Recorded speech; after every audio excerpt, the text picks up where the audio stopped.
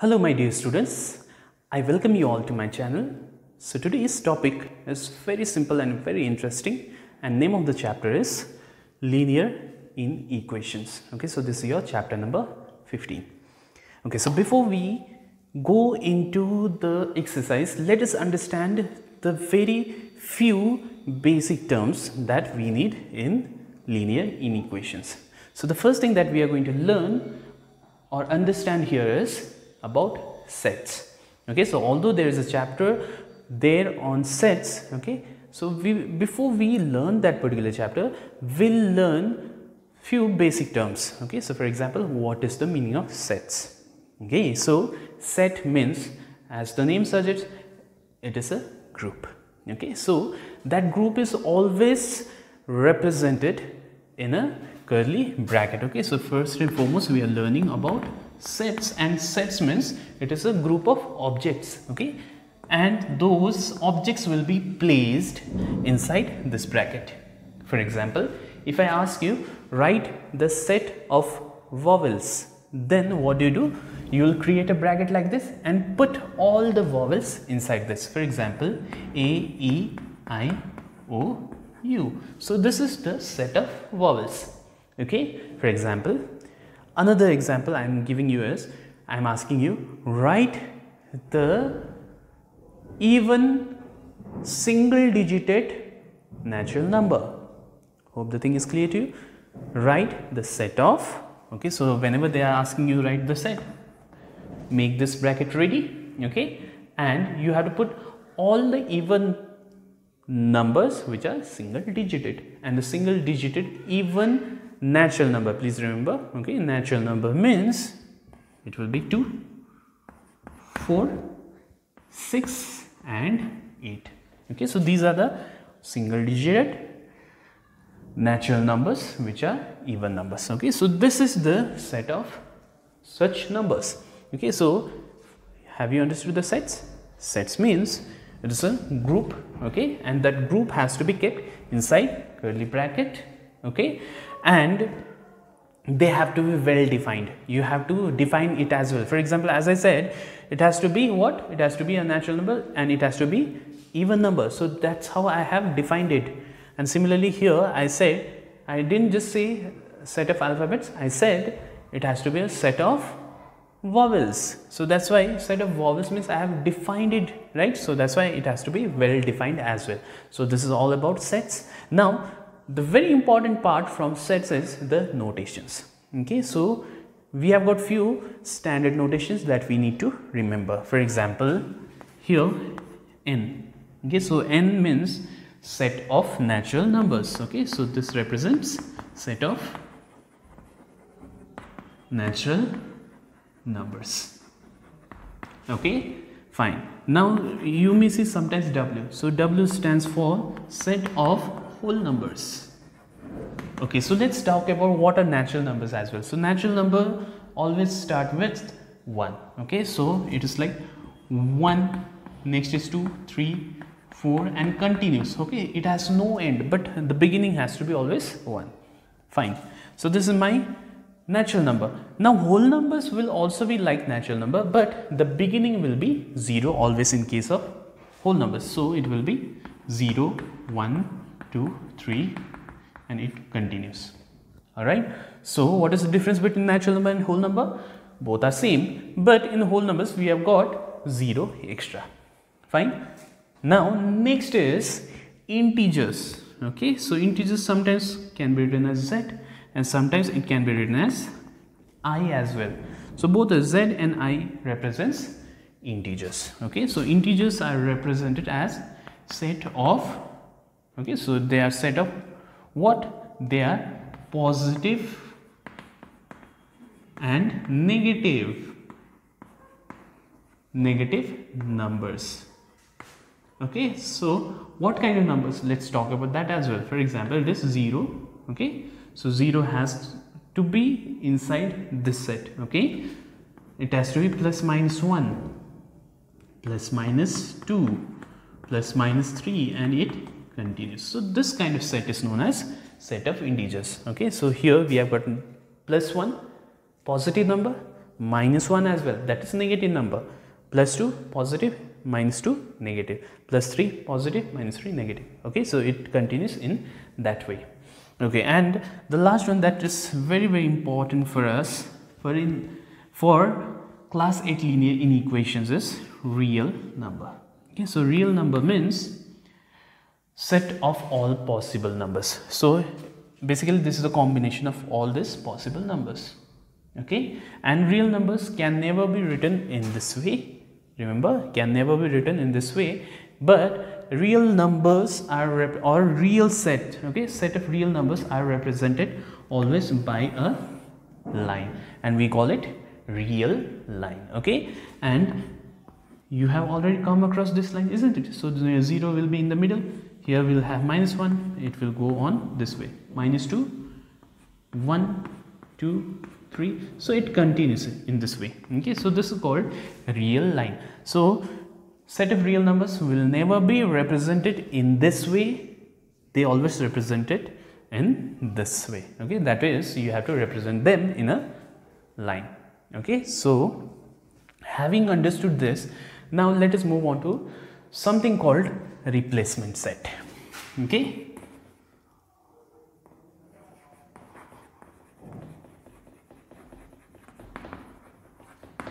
okay, so there is something called replacement set, and one more set is there, that is called solution set. Okay, so there is one more called solution set.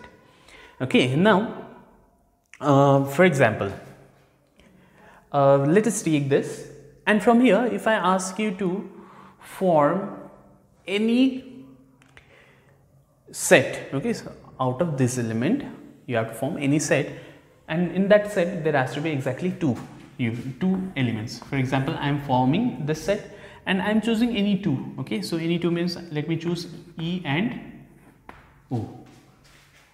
Okay, so I have chosen E and O and I have formed a set out here. So basically what is happening, this particular set is derived from this, isn't it? Okay, so that means, can I say this to be the father of this? Yes. Okay, so basically replacement set is a set, okay, and solution set will be a part of this. Okay, so basically replacement set is the father of solution set. That's what is the meaning of replacement set and solution set.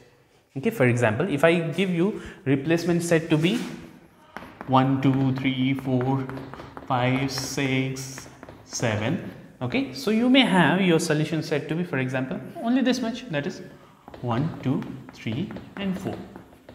Alright, so this is what the meaning of replacement set and solution set. Now let us go next to the notations or symbols. Okay, so in equations,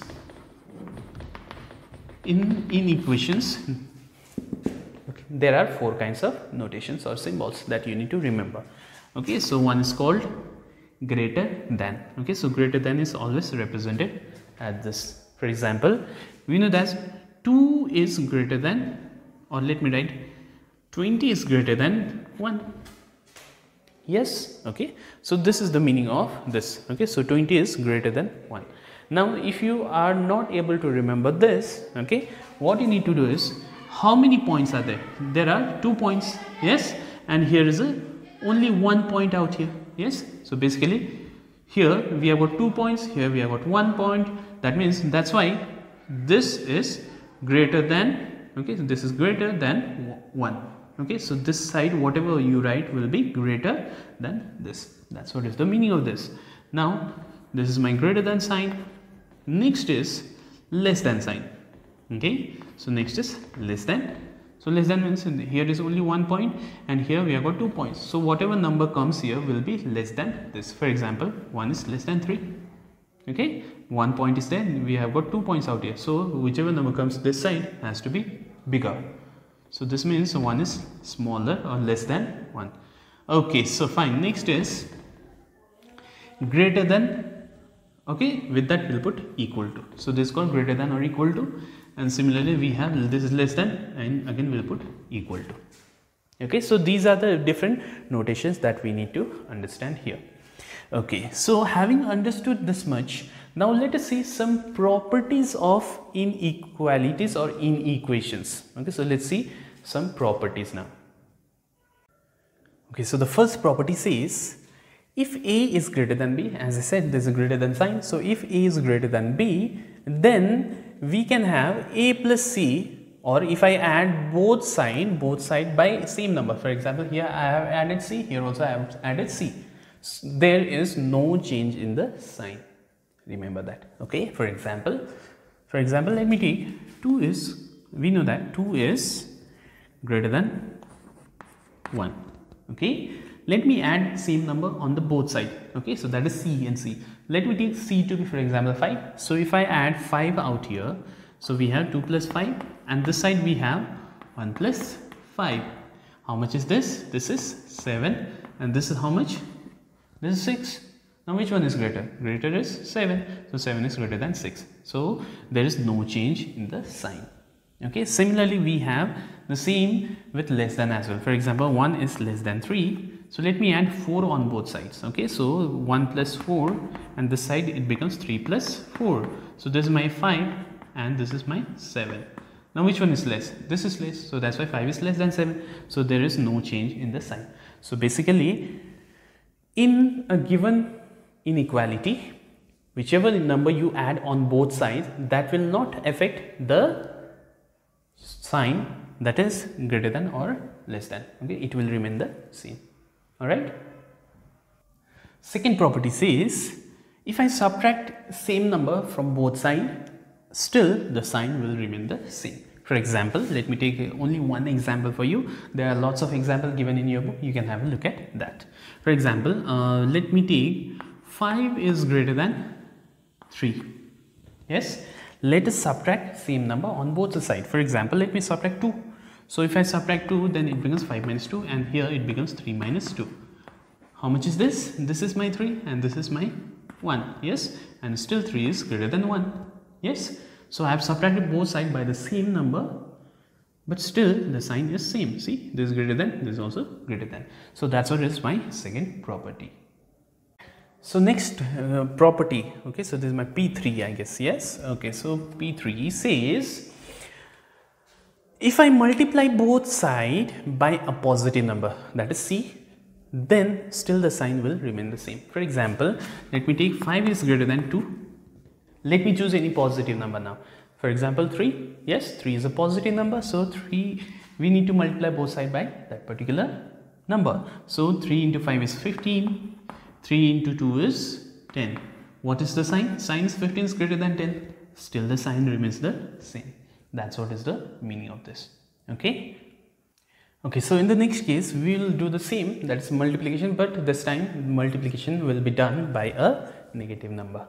For example, if I multiply both sides by a negative number, this sign that is greater than becomes less than, okay, and less than becomes greater than. How? Let us take one example. For example, 2 is greater than 1. Let us multiply both sides by negative number. For example, minus 1. Okay, so minus 1 into 2. Okay, so minus 1 into 2, and here also I am doing minus 1 into 1. I have multiplied both sides by negative number minus 1. How much is this? This is minus 2. Yes, and how much is this? This is minus 1. And now you know that whichever number, okay, so let me write down this. We know that whichever number is in the left is smaller compared to the number which are in the right. For example, 1 is in the left of 2, so that's why 1 is less. Similarly, 0 is in the left of 1, so that's why 0 is less. That's why minus 2 is in the left of minus 1, so that's why minus 2 is less than minus 1. Okay, see here, I have multiplied with negative. It was earlier greater than, now it became less than. Okay, so that's what is the meaning of this.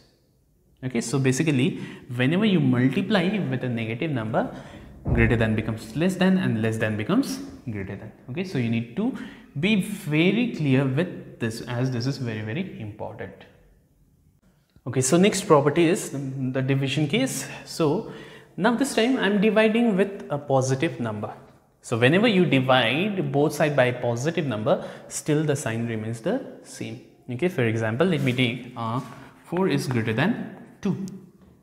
Let me divide both sides by 2 because 2 is a positive number. So 4 by 2, 2 by 2. So 4 by 2 is 2, 2 by 2 is 1, and we know that 2 is greater than 1. So what happened? Sign remains the same. So that means whenever you divide both sides by a positive number, sign will always remain the same. Okay, fine.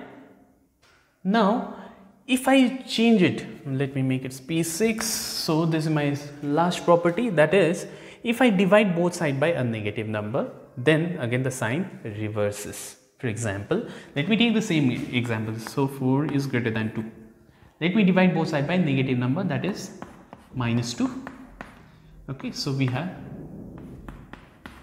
so this is how much? This is minus 2, and this is how much? This is minus 1. And we know that from earlier example, we know that minus 2 is less than minus 1. Okay, see, sign has reversed if I divided both sides by a negative number. Okay, so these are the main properties that you need to remember, and if you are comfortable with these many things, then our work is going to be very, very simple.